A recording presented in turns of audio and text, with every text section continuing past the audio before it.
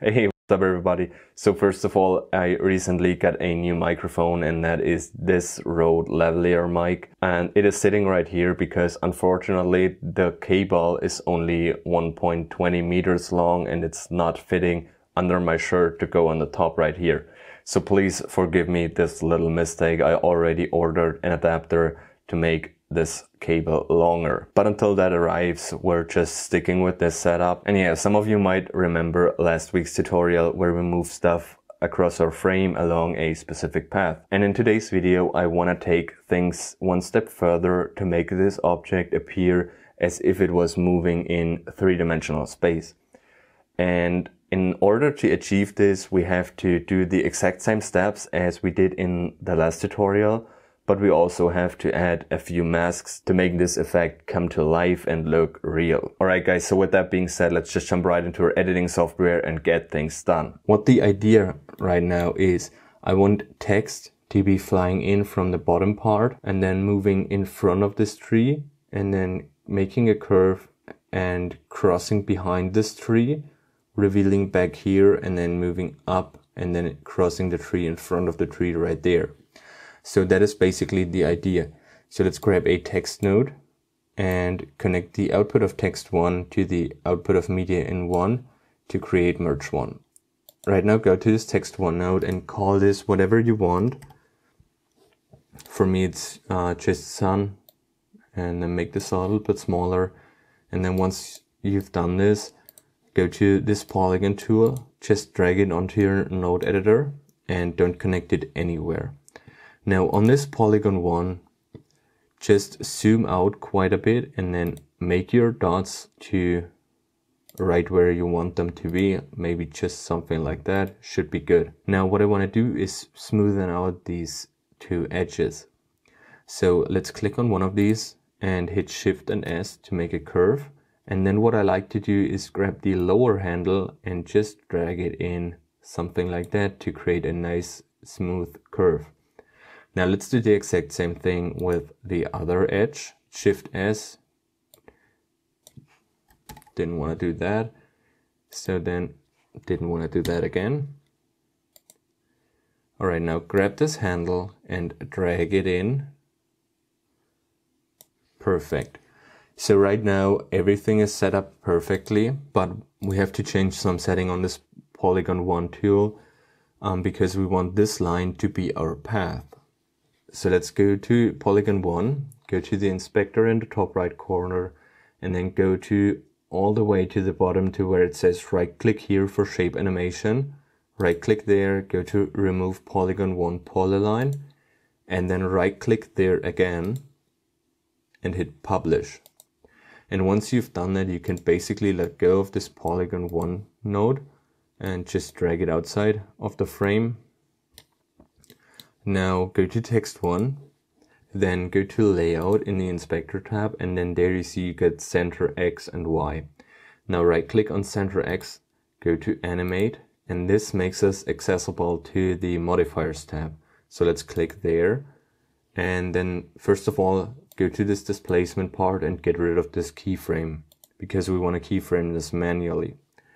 And then all the way at the bottom you'll see right click here for shape animation once again. So right click there, go to connect to, go to polygon 1 polyline, and then connect it to value. Now once you've done that, you will see that your text is actually on this path right at the center. So let's keyframe that. Go to the inspector tab, go to path 1, double click there, and then make sure you're on the very first frame, and then hit this keyframe on displacement right there and move forward to maybe 120 frames and just drag this displacement part all the way up. This should look something like this.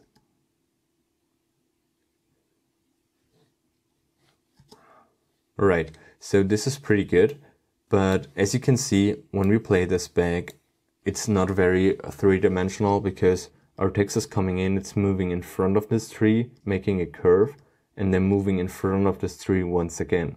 Now, because this is a two-dimensional image, we have to mask out our tree on a copy of this media in 1 node. So let's hit Ctrl C on this media in 1 and Control V in the free space to create a copy of media in 1 called media in 1_1.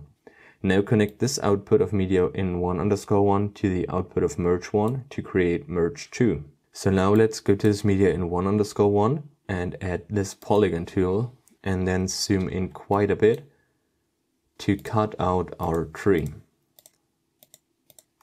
So now this is nothing special, I'm just doing this very rough and fast in order for you to not sit through a 50-minute masking process. Keep in mind that this is only a still image. If you're working with a video clip, you want to mask out and also track this mask. Because there is nothing more frustrating than doing this masking process, setting up everything perfectly, and then forgetting to track the mask, and then everything is messed up. So what I want to do now is go to this dual viewer, go to media in 1_1 and hit 1 on my keyboard so I can see that it is only the tree left in the image. Now I can go back to a single viewer. What I want to do now is go to frame 0 and play this back, and you see what happens is the text is actually moving behind the tree. That is because, or basically the footage, this whole composition is in the background. Think of it in layers, alright? So this whole image is in the background, and in the foreground we got this tree. Alright, it's just this tree that sits in the foreground, and our text is moving in between those two layers, if that makes sense to you. So what I want to do now is actually let's take a look at how this is looking. So that's looking pretty good, but we want our text to be visible right here and right here. So what I want to do now is go to this polygon 2, drag this up quite a bit, and then what I want to do is hit this polygon tool once again, and then let's determine when to start and where to start with this polygon 3 selected. So basically just like right here, and then moving up to probably there. And what I want to do now is cut out this part where the text is moving behind the tree, and then let me just check. Alright, so I have to change the paint mode from merge to subtract, and watch what happens when I'm doing this. Is my text is basically moving in front of this tree, going up, going behind this tree, going up, and then right here I gotta create another mask, polygon 4, right there, basically, and then maybe move this up to right there, connect it in between there, and then what I want to do is go to merge and subtract this again, so that's moving in front of this tree once again. And once you've done that, you're pretty much finished. So let's play this back and see how this looks. Let's make this a little bit bigger.